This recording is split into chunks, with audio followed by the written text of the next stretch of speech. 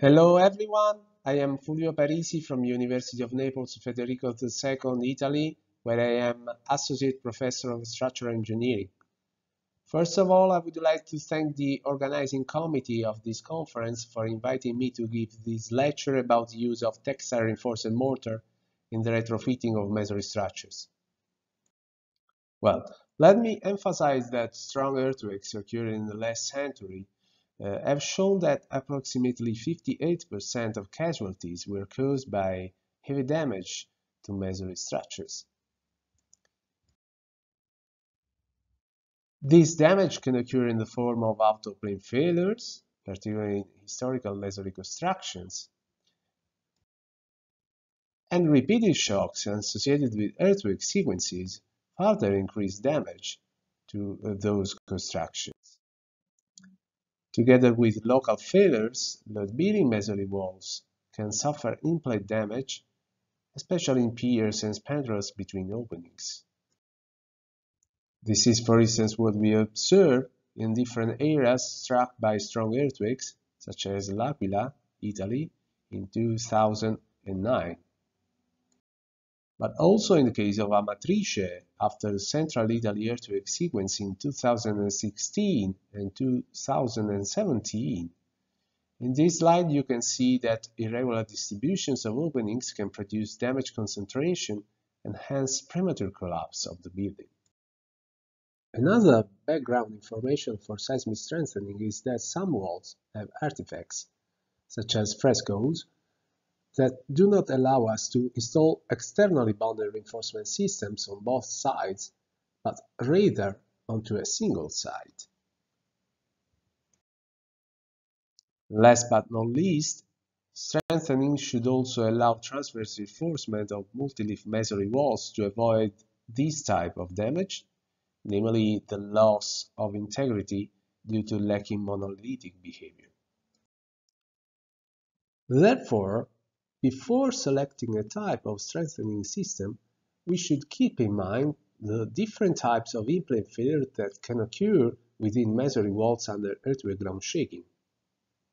In this respect, we know that a masonry wall may suffer flexural or shear failure as shown here. Flexural failure mode is characterized by toe crushing at the bases of the piers. Rather, shear failure modes may consist of diagonal tension, bed joint sliding, or diagonal sliding failure of the wall. In the last decades, composite materials have been recognized as an effective measure to reduce seismic vulnerability of masonry buildings. Again, we should account for the different types of failure that either the masonry or the composite material may suffer as a background information for an effective strengthening. Indeed, masonry may suffer crashing in compression or bending, tensile failure in shear, or also sliding failure in shear. On the other side, the composite material may suffer either tensile rupture or debonding failure, which may cause a premature failure of the entire system.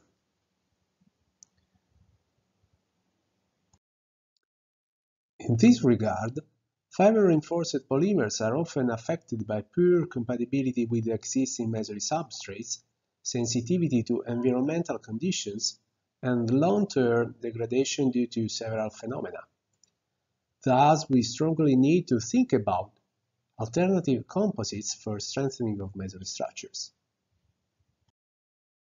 This motivated a quick development and use of textile reinforced mortars, which for instance in Italy were extensively used after the 2009 L'Aquila earthquake. TRMs are characterized by excellent compatibility with masonry substrates, ease of application and low evasiveness and reversibility, resulting in durability, safety and preservation of historical built heritage. The installation of TRMs on masonry substrates is very quick and easy, according to a sequence of at least 3 steps where we install the first mortar layer, then follow it by the application of FRP grid and the installation of a second mortar layer. However, more than 2 layers of mortar with the intermediate layers of FRP grid can be installed to achieve a stronger TRM. Regarding TRMs, we started our studies in 2008 with the characterization of matrix and FRP grids for their subsequent combination within such a class of composites, and finally installation on masonry elements and structures.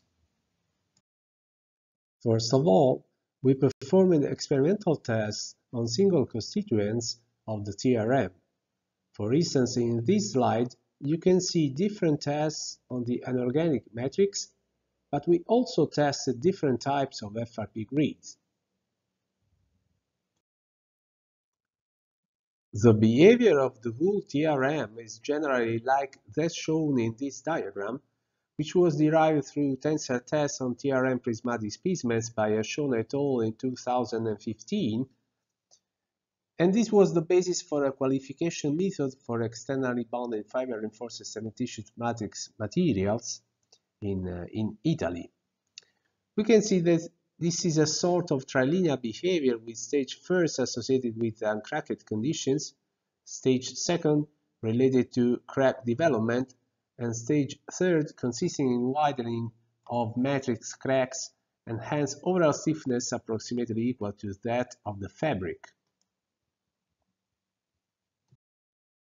The current issue is that a global consensus on a standard testing procedure is still lacking. Major issues are associated with the gripping system, which allows the specimen to be anchored to the testing machine. For instance, the use of clamping and cleavage systems produce different behavior modes of the TRM due to different states of stress at the end parts of the specimen.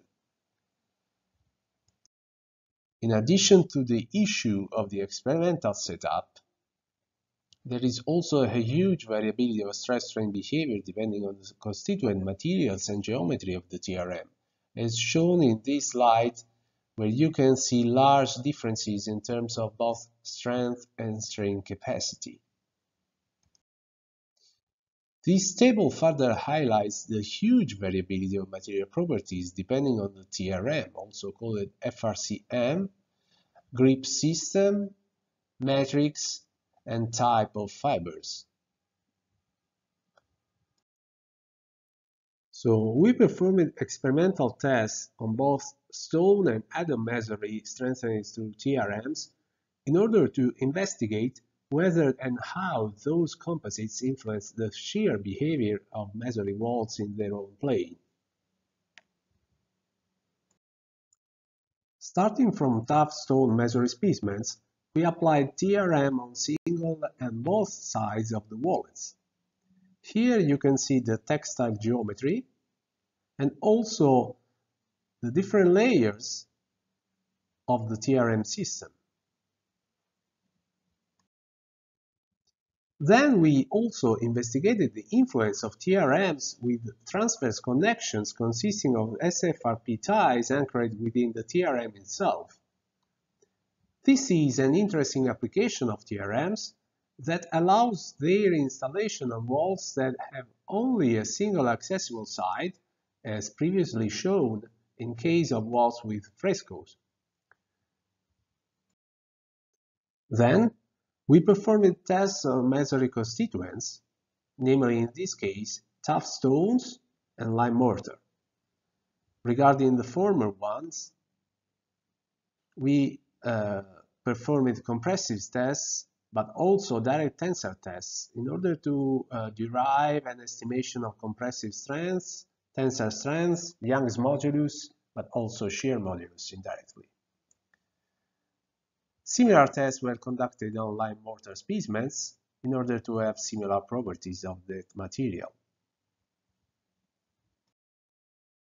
Then we also performed a mechanical characterization of TRM constituents, namely the anorganic matrix and the GFRP grid, in order to have an estimate of their compressive strength, tensile strength, Young's modulus in both cases.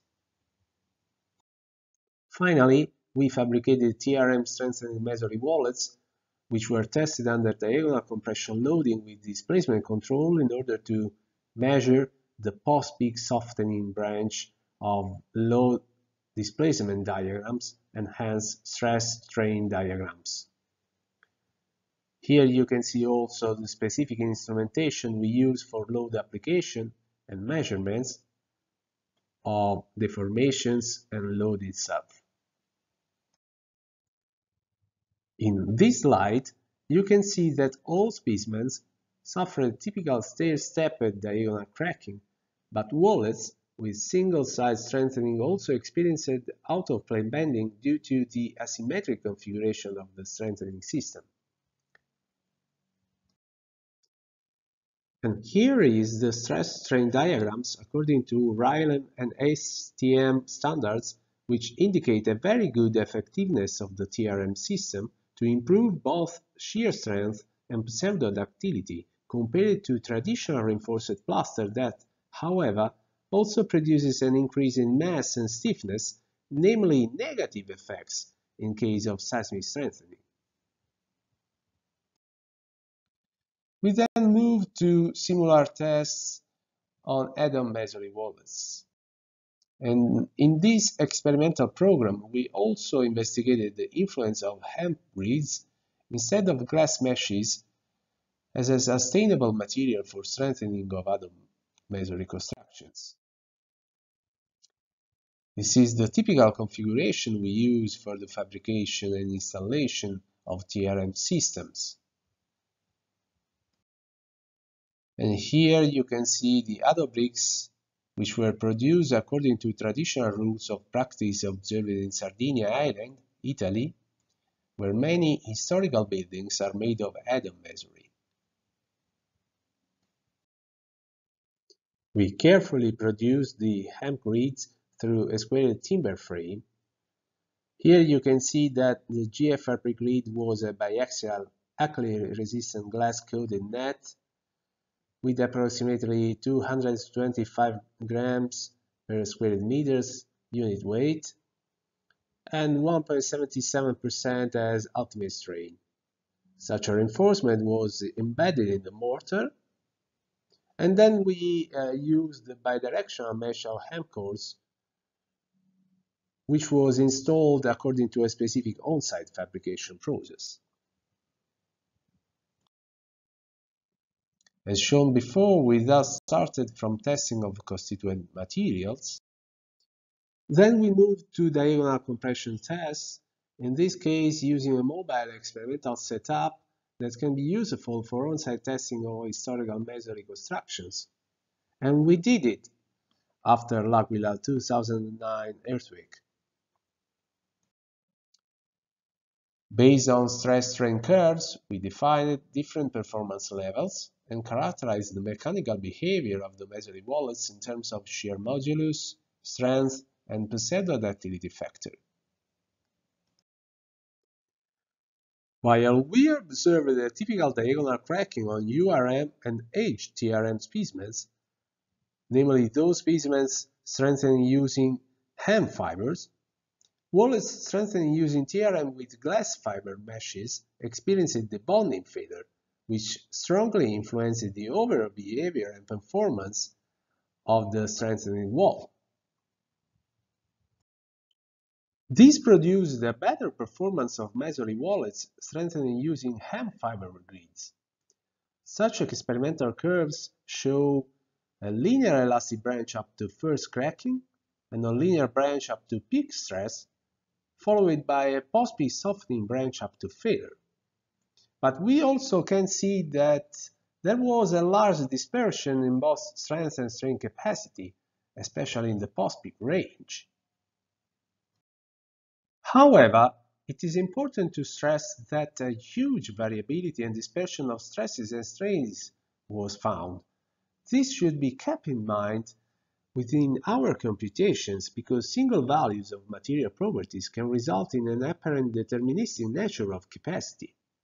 Here you can see statistical tau-gamma diagrams for URM, GTRM, and HTRM specimens according to ASTM standard. And also you can see that there was a different value of the mean of this variation in terms of difference between 84th and 16th percentiles divided by the 15th percentile, that is the median value of the shear stress conditioned upon the shear strain. As a matter of fact, variability depends on material properties, the geometric configuration of the masonry and TRM, and also the mechanical behavior under diagonal compression, which is governed by possible weakness in the central part of the wallet, as shown in this slide. So this produces a strong need for statistical assessment of mechanical behavior and probabilistic analysis.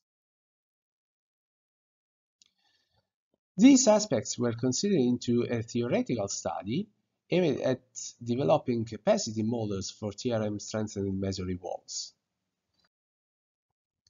According to the literature, lateral capacity can be regarded as the minimum between those related to shear and flexural failures. Shear strength can be modeled according to, for instance, ACI guidelines.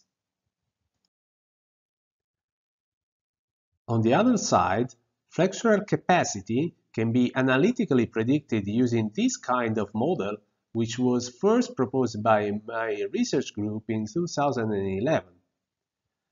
This is also called the meso model for flexural strength. And here you can see a different modeling of the URM, FRCM matrix, and also FRCM grid. We thus recently performed a comparative assessment of different TRM models, including the meso model we previously proposed. Other models are those proposed by Italian guidelines issued by the National Research Council of Italy. There is CNR, the bilinear model, and the trilinear model, according to this slide. In case of masonry, we can use, for instance, a simplified constitutive model, namely that shown in this slide. In the meso model, we distinguish between matrix and single fibers, whereas in the others, we assume that the TRM is a homogeneous material. After that, we selected experimental statistics from a review paper. We defined different limits in terms of stress and strain for each model and performance level, including the bonding failure. This is the simple geometric configuration we assume in this theoretical study, considering the cross-section geometry, but also defining the geometry of the FRCM system, that is the TRM system in this case. Fabric spacing was also considered in the meso model by our research group. This slide shows the moment curvature diagrams obtained under the assumption of no debounding failure. The CNR model results in a monotonically increasing curve as the matrix contribution is neglected. Consequently, the limit curvature corresponding to matrix failure cannot be defined. In the case of the meso model, you can also see that further nonlinearity is associated with the number of fibers in tension, which also produce a strength degradation on the moment curvature diagram. Instead, these are the moment curvature diagrams without consideration of the bonding, but in the case of bilinear and trilinear models. You can see here that the softening branch of the mesoscopic bilinear and trilinear models begins where the matrix is cracked and subsequently softens, since the contribution of the matrix begins to weaken. The ultimate curvature corresponding to fiber rupture was observed under axial load ratios lower than 0.2, while observing masonry crashing under larger levels of axial load ratio that is larger than 0.2. Then we reperformed this analysis, namely a moment curvature analysis of the cross-section, considering the effect of the bonding failure. Here you can see the moment curvature diagrams in case of meso model and CNR model. And we can also see that there was no significant impact on such models because most of peak strength degradation is associated with the gradual failure of the matrix in compression. There is a realistic simulation. In general, the moment curvature diagrams depends on strain thresholds corresponding to masonry crushing in compression and TRM debonding in tension.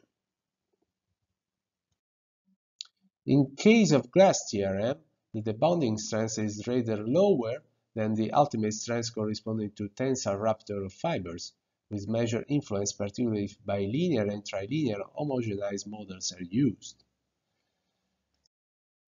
So this slide shows that the bonding failure significantly affects the global behavior of the TRM strengthening section, depending on the TRM model. However, on one hand, the CNR model produces conservative safety checks for the ultimate state. On the other, the meso model allows a more realistic simulation of the mechanical behavior, considering softening due to matrix cracking. We also dealt with uncertainties in our load-bearing capacity investigation. We then performed a probabilistic study on externally strengthening walls, including tough stone masonry, single-ply, double-side EBR systems, and these systems consisted of either FRP systems or TRM systems. The methodology was based on 280 case study walls, which were derived by permutations of wall geometric properties and EBR type. We then characterized uncertainties in material properties, geometry, and capacity models. We then performed a Monte Carlo simulation in order to propagate those uncertainties for each case study wall and axial load level, and then derived probabilistic equations for in-plane capacity prediction. Then we considered two geometric configurations of FRP and TRM systems. Then we assumed different statistics and probability distributions for each category. There is material, geometry, and model of random variables. This allowed us to obtain probabilistic capacity models for externally strengthening walls. In this slide, you can see limit strength domains of each case study wall at different percentile levels. And particularly, you can see the median, but also different percentiles of conditional lateral strength given the axial load level. On the right-hand side of this slide, you can also see a log normal probability density function of lateral strength given the axial load level. Then we performed a robust nonlinear regression analysis in order to estimate median values of limit strength through a quadratic polynomial function, which is shown in this slide. Then we obtained simplified equations in dimensionless format in order to predict the regression coefficients for each wall type, that is as-built, FRP strengthened, or TRM strengthened. Here you can see also the probabilistic format of the interaction domains for FRP strengthened masonry walls. You can see also that the coefficient of variation of lateral strength condition on the axial load level ranges from about 25% to about 35%. And here you can see its counterpart in case of TRM strengthened wall. In this slide, you can see the implant capacity variation as a function of the aspect ratio. That is the ratio between the height and length of the masonry wall.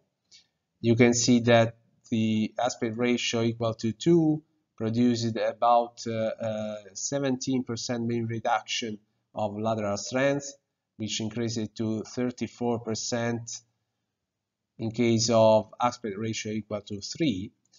And this motivates why the, for instance, Italian building code issued in 2018 establishes an upper bound value for the inclusion in capacity models. That means an upper bound value of the aspect ratio for their inclusion in capacity models. This is acceptable, but aspect ratios equal to 4 or even equal to 5 produces about 84% or even 97% mean reduction of lateral strength. But in this slide, we can also see the implant capacity increase as a function of the accelerometer level, distinguishing between the effects of FRPs and TRMs.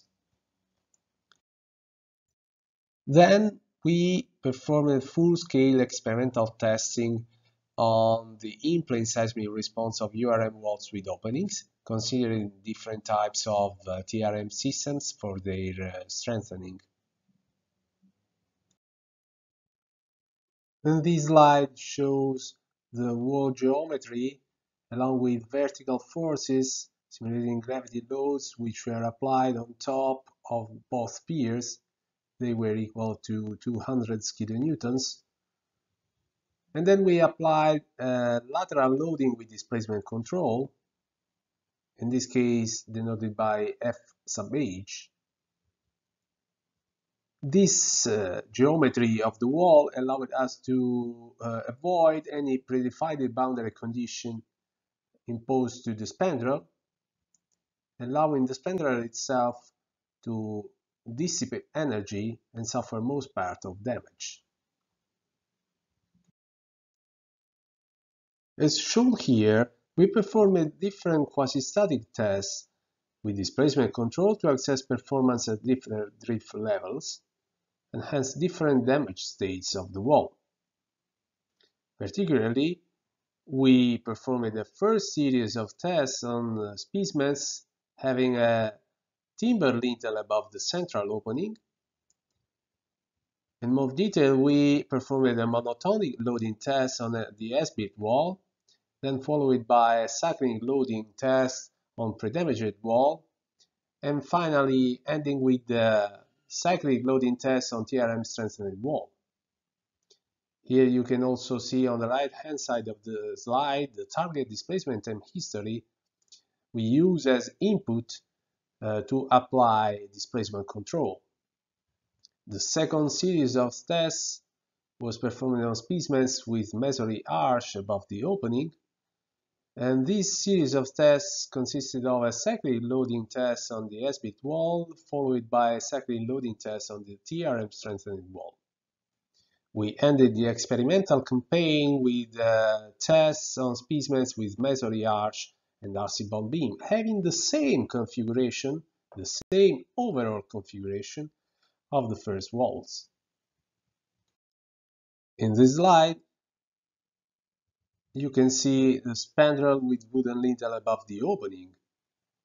It is also shown that the geometry of the wall consisted of length equal to about 5 meters and a height over 3.5 meters. The wooden lintel was simply anchored within the piers with bond lengths equal to approximately 150 millimeters. Reinforced concrete beams were fabricated at the base of the piers in order to provide support to the piers themselves.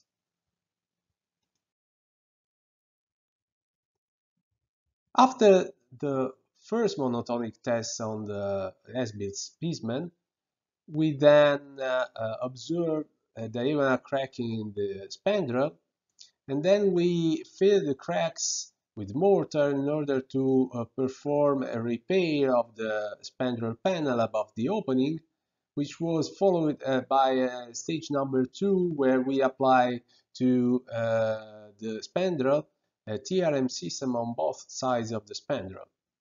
This stage was made of first matrix layer application, followed by grid application, and then followed by the closure of the TRM system with a second matrix layer installation.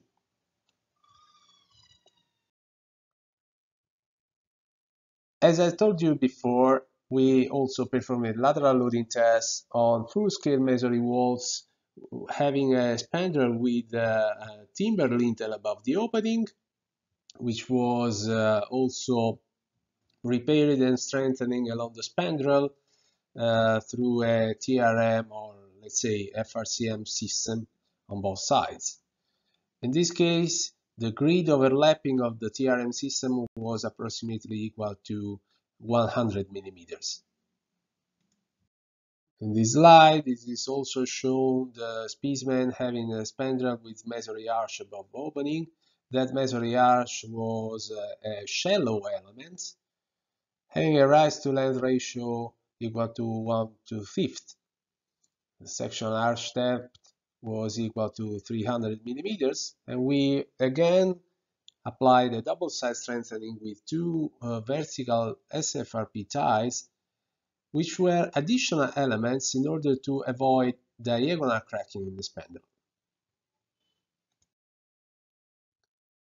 Then we ended the experimental campaign with the spandrel with masonry arch above the opening, but also the RC bond beam on top of the spandrel. In this case, we replicated RC bond beam as those observed in historical masonry buildings, which means that the bond beam was partially effective to develop plastic hinges at the pier spandrel interfaces. Now, as you can see here, we use linear variable differential transformers to measure flexural deformations, together with wire potentiometers to measure shearing deformations. Here you can see both front and back sides of the wall system, where we measured shearing deformations along diagonal lines of the piers and spandrel panels of the wall system. We also assumed that pier spandrel joint panels were rigid, and this hypothesis was confirmed by measurements of the wall behavior, but also by the observed damage, which didn't involve those regions of the wall system. Let me show you also the potentiometer number 1 on the opposite side of the wall with respect to the actuator side, which provided wall displacement readers to be associated with load cell readers in order to plot force drift curves of the wall. In terms of structural response and the observed damage, here we can see the S-built spandrel with wooden lintel, which suffered diagonal cracking, but also some minor cracks at its end sections according to flexural demand. On the right-hand side of this slide, you can see the force drift scar, which was bilinear behavior limited by diagonal cracking in the spandrel, which caused a 50% force drop, and the linear response before was limited by flexural cracks in the piers. Hence, The TRM strengthened expander with the timber lintel above the opening performed very well, showing a very good recentering capacity, as shown by the residual drift, which is here indicated as 8% of the maximum drift. This means that the TRM strengthening systems allow also repairability after damage. And also you can see here a very large deformation of the pier and the spandrel itself, which behaved as a sort of accumulator of energy according to its increased energy dissipation capacity owing to the application of the TRM system. You can also see at the base of the piers very large cracks which allowed the piers to perform with very large horizontal displacements according to rocking behavior of those elements. Accordingly, in this slide you can see different stages of the spandrel from the installation to removal of the TRM system. On the left-hand side of the slide, it is shown a very initial configuration of the spandrel after repair and TRM strengthening, which was followed by the cyclic test on the wall system, and hence the central picture showing us the spandrel after the cyclic test. Again, the spandrel dissipated a lot of energy by spreading of cracking, and nevertheless this allowed us to remove quickly and easily the TRM strengthening system after the test to demonstrate the repairability and reversibility of the TRM system. A similar structural response was found with respect to the S-built specimen with the timber lintel above the opening in case of spandrel with shallow masonry arch above the opening. The overall geometry of the specimen was the same, but we observed a premature failure of the wall system, together with a moderate recentering capacity with a residual drift which was found to be about 23% of the maximum drift capacity. So this test was prematurely stopped at about 0.9% of wall drift. The structural response of the TRM strengthening spandrel with masonry arch in the wall system was characterized by approximately no damage to the spandrel panel, and this was according to the installation of vertical SFRP ties, which allowed us to avoid diagonal cracking in that element of the wall.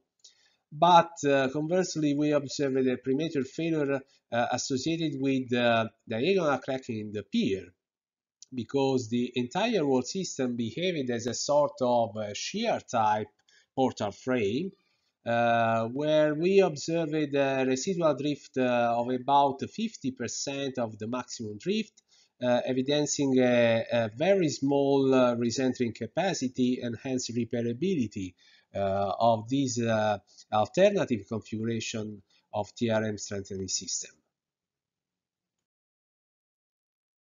This type of failure in the case of the pier is further shown in detail in this slide, where you can see the motivation behind the reduction in drift capacity of the entire wall system.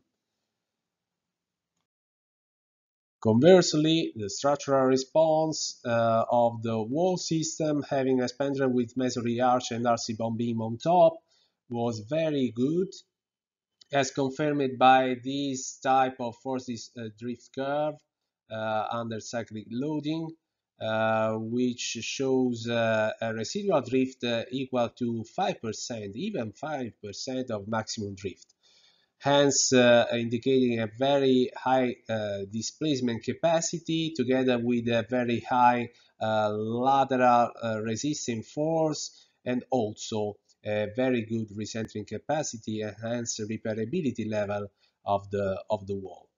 The ultimate limit state of the wall system was thus reached when the masonry crashing at the base of the piers was observed.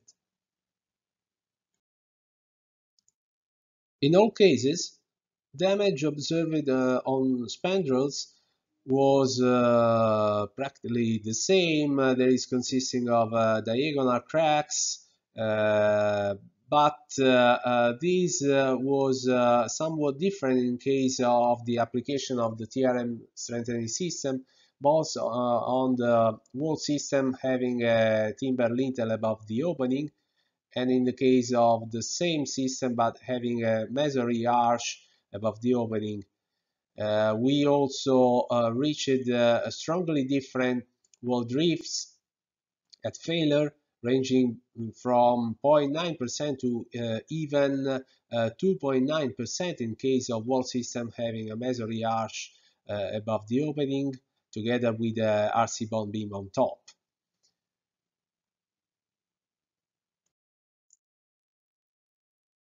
And these pictures show us the progression of failure within the spandrel panel with the masonry arch above the opening and also RC bond beam on top.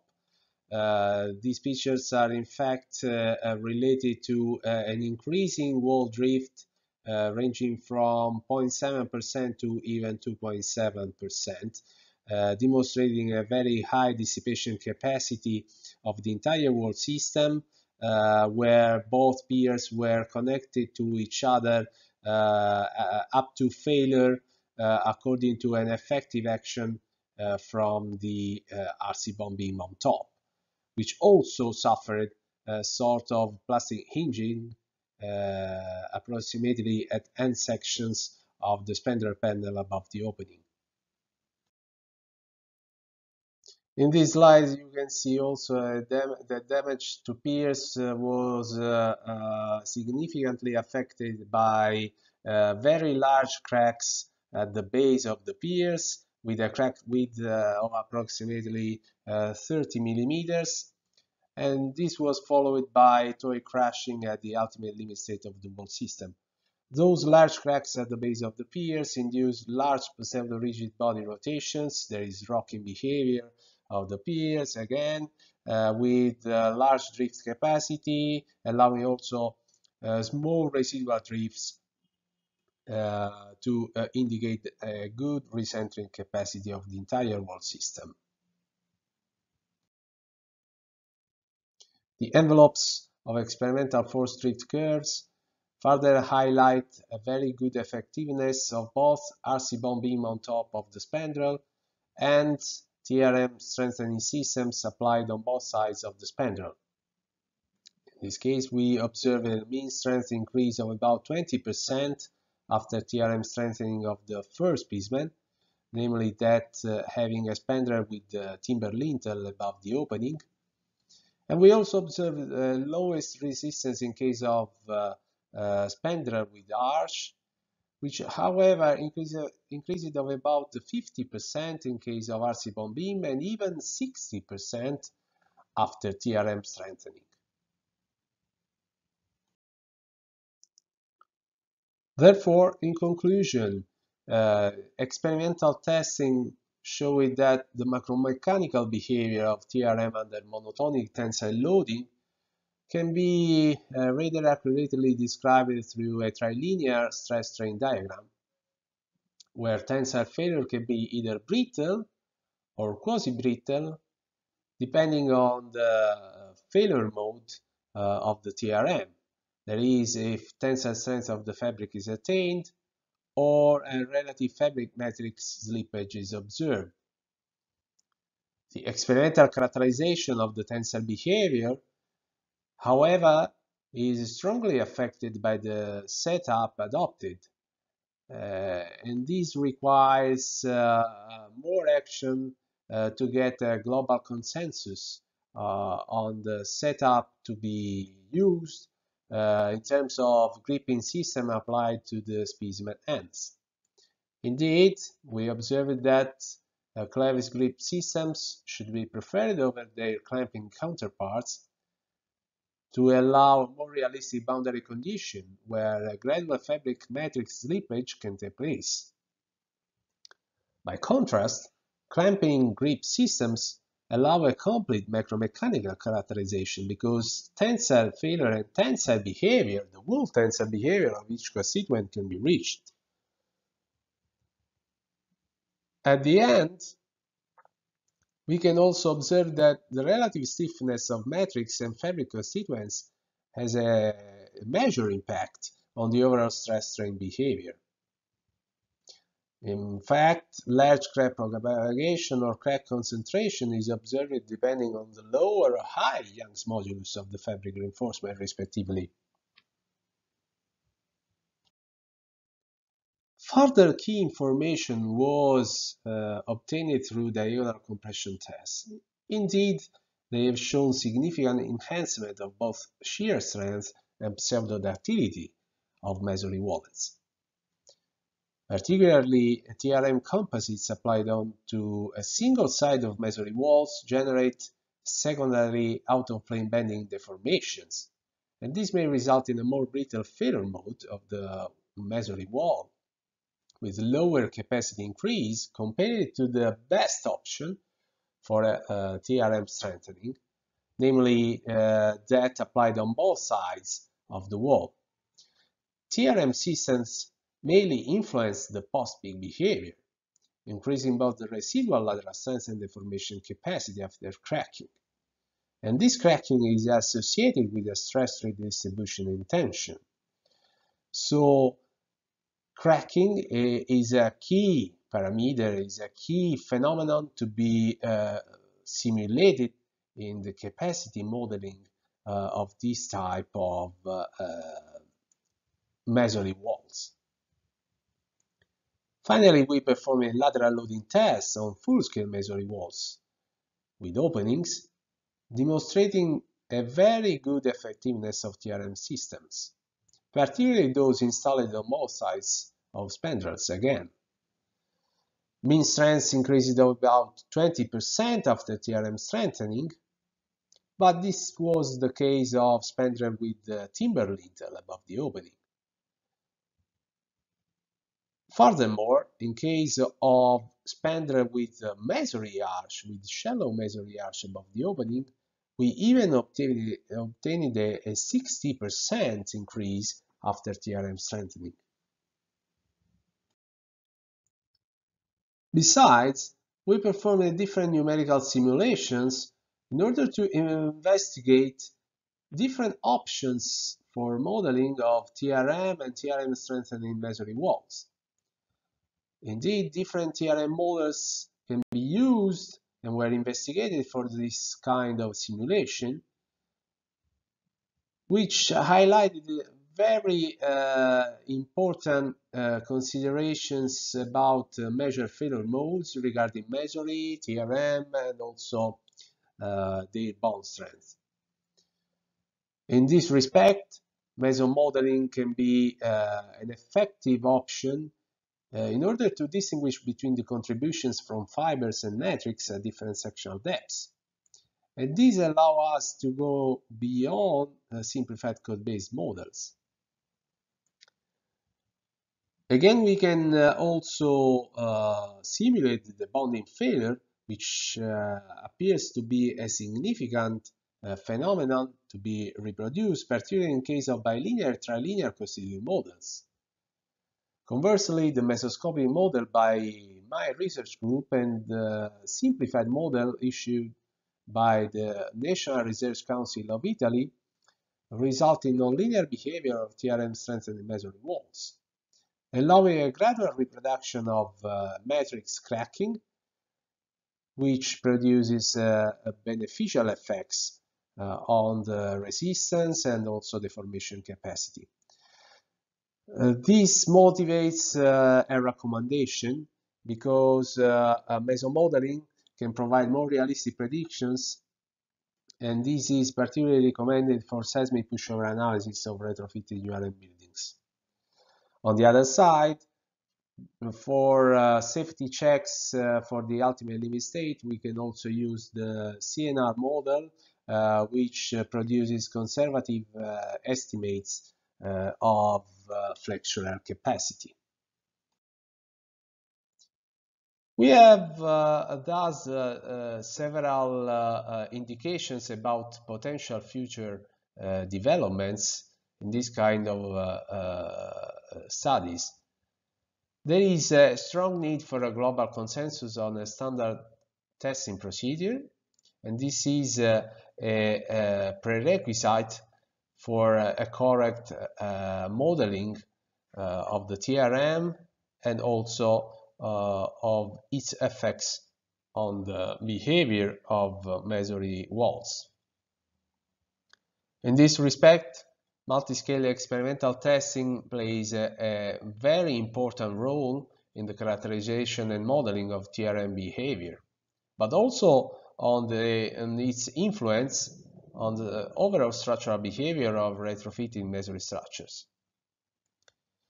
The nonlinear flexural capacity model we proposed several years ago and that we recently used for comparative assessment of different TRM models could be used in different applications.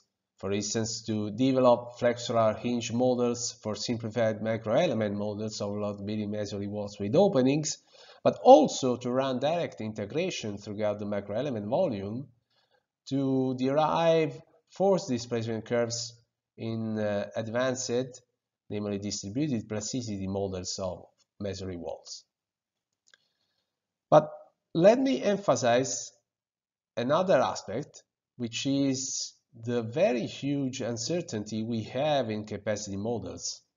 This should be investigated and considered in safety checks, calling for a comprehensive probabilistic analysis of different masonry TRM combinations and also different wall geometries. Let me conclude this presentation by acknowledging different funding institutions, starting from the European Union, the National Department of Civil Protection in Italy, but also several ministries and other institutions at both national and regional levels. We also cooperate with different research institutions which allowed us to perform different kinds of experimental and theoretical studies. And we also benefited from the interaction with the different standard bodies, associations, and societies at different territorial levels. Finally, I want to thank my research group, namely my research fellows, my PhD students, and also postdocs at University of Naples Federico II, who perform me every day different kinds of studies within the stone lab, but also in the RISE lab, about the multi-hazard safety and resilience of civil engineering systems. We are now trying to make a technology transfer according to our studies, using our knowledge within the activities of a spin-off company which is named Forensics, namely Forensic Engineering Services, where I am the head of the Civil Engineering and Risk business unit. Some of the findings in both theoretical and experimental studies I have shown in this lecture are found also in recent textbooks on masonry buildings, which I had the pleasure to write with renowned colleagues, both in Naples with Professor Nicola Ugenti, and this is the textbook named Theory and Practice of Masonry Structures, which was published in 2019 by Happily in Milan. Unfortunately, this is the Italian version of this textbook, but I hope to write the English version in next years. And here you can see also a new book I had the pleasure to write with my colleagues and friends, Professors Umberto Varum, Nicola Tarque, and Dr. Dora Silveira from Portugal. This textbook is the book we wrote on structural characterization and seismic retrofitting of ad-hoc constructions. This book includes both experimental and numerical developments on the topic. And here you can see different types of contents. More in detail, you can see a multi-scale discussion from the material scale to that of entire structural systems, also including non-destructive and minor destructive testing procedures, seismic strengthening techniques, and different strategies for numerical simulation of ad-hoc structures. And this textbook was published by Springer, ending with research developments and needs on seismic performance and strengthening of ad-hoc constructions. So thank you for your attention and best regards to all of you. Thank you.